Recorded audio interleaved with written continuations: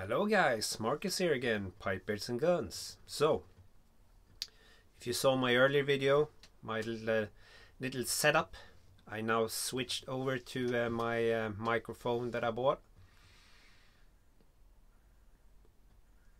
And this video will be the first look at my new pipe that I just won at the auction for, I think it was $50 US.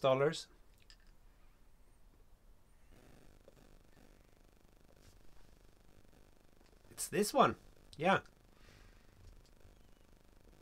So the history of this is a bit unclear, but this is a Peterson 606s rusticated saddle, what do you call it, saddle bit stem, P-lip. I love P-lips.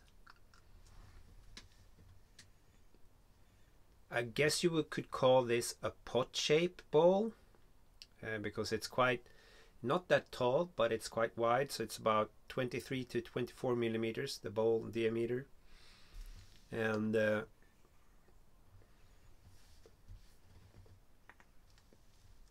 on the auction, by just looking at the pictures, it was hard to see, but it looked really good, you know, pristine condition for being an estate pipe.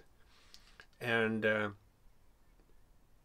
it was. I got it. The only thing I had to do really was to clean the stem and polish the stem a bit, and then, you know, just shaking the bowl and everything. It looked like it had been smoked, you know, a couple of times only. So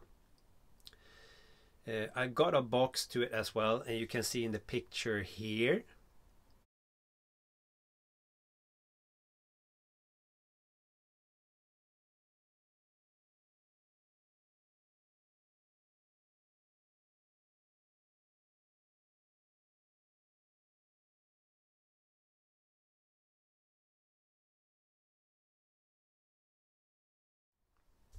It looks like that. I have another box that looks similar to that.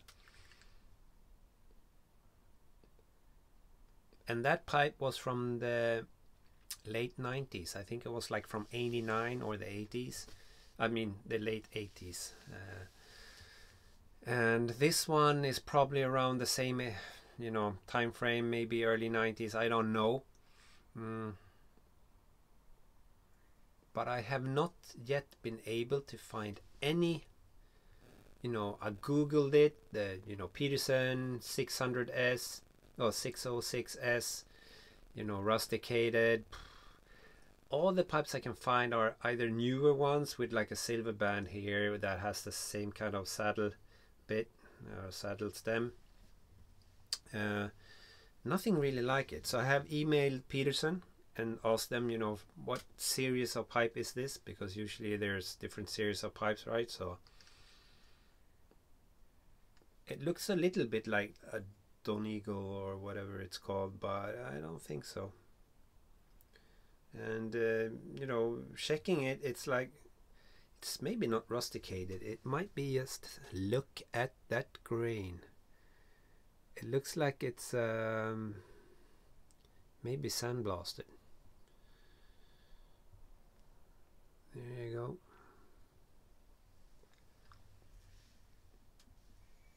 I just love these stems. They're so comfortable. You know, it smokes great. This is a new, you know, English only pipe for me. You know, wide bowl, a big burning, you know, surface of the tobacco, slow burner, cool and or cold, so it doesn't get hot. Yes, great for Englishes. Maybe you see I cut my hair as well, not trimmed my beard that much, just a bit. But anyways, so I hope Peterson will come back to me with a little information about this pipe, what kind of pipe it is, and from what time frame or era, and let's see. But I think I made a bargain. You know, pipes are not that that cheap. It depends on, you know, the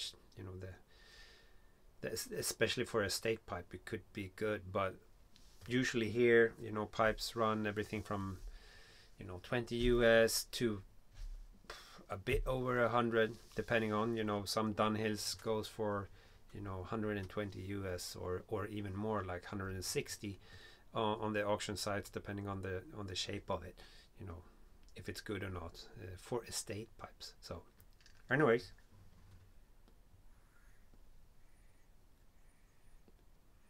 that's about it.